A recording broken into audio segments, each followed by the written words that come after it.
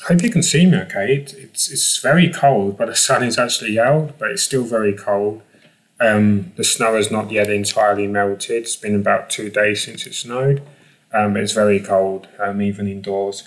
So today, garlic bread baguettes. I do not normally eat bread, but it's just something quick to put in the oven. Some sliced beetroot and a vegetable burger with a fried egg on top, melted goat's cheese, cinnamon. I put a little too much cinnamon on, I believe, but it's a good job. I like it. And some rosemary. So that will be the focus, the vegetable burger with goat's cheese melted on top of the burger, a fried egg placed on top of the goat's cheese, cinnamon and some rosemary. So that I can already smell the cinnamon, as you can imagine. As I say, it's really cold, so food is going to get cold very quickly. So I'm going to tuck into this. So do you like fried eggs? Do you like cinnamon? Let's see how this goes. I like the Aldi spicy bean burgers. They have flavour, even without any seasonings or anything. They're good enough. But the vegetable burgers, these ones, they're a bit plain, so you really need to spruce them up a bit. So there we go. We've got some shallow, you can see that, but some all the beetroot's trying to share its juices as well. You wait your turn. So there you go. That looks much more succulent for a vegetable burger.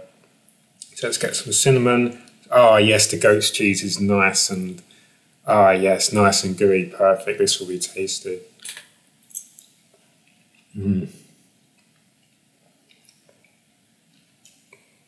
Oh, delicious. Really delicious. Quite a bit of saltiness, as you can imagine, from the goat's cheese. Nice yolk from the egg. The cinnamon, I just love the powdery texture of cinnamon, and the smell is just so beautiful. The rosemary, yeah, this is a good way to enhance any kind of burger. These burgers are relatively cheap, that being one of the bonuses, but they're just peas and sweet corn inside, so it needs sprucing up. And yeah, once again, the goat's cheese just adds so much flavour. It melts so beautifully. The cinnamon on the egg and the rosemary, really beautiful.